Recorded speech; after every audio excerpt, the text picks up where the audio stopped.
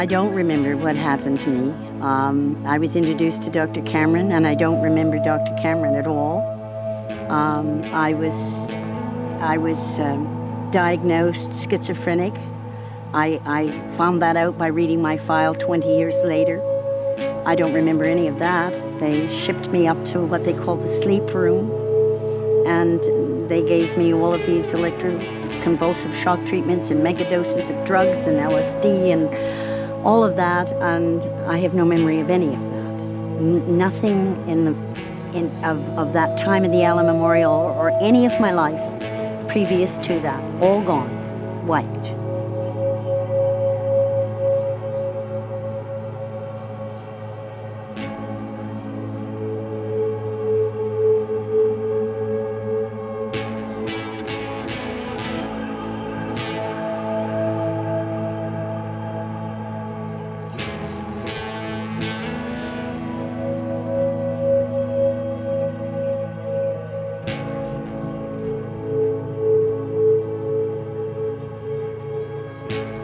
Then he put these tapes under our pillows called psychic driving.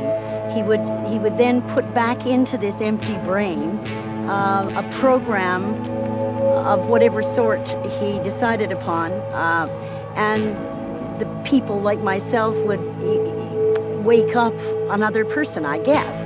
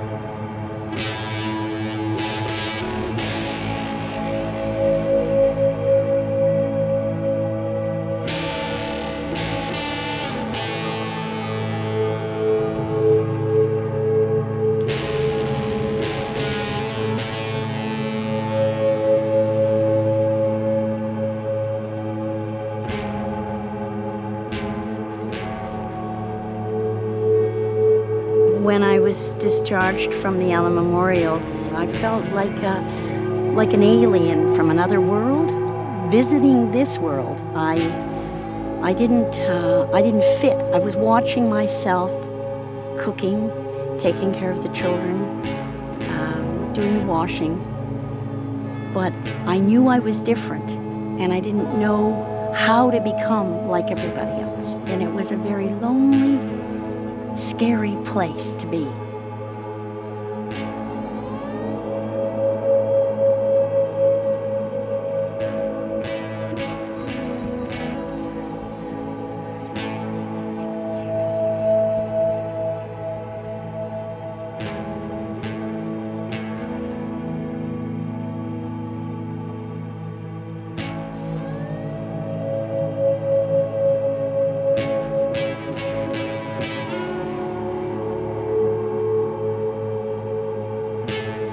People told me they were my children, but that didn't mean anything to me, so they were little people. They had names, and they smiled, and they went to school.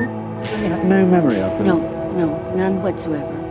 Or of their father, whom I had married when I was 18, and I'd known for most of my life. It was, this is your husband. What's husband? What's making love?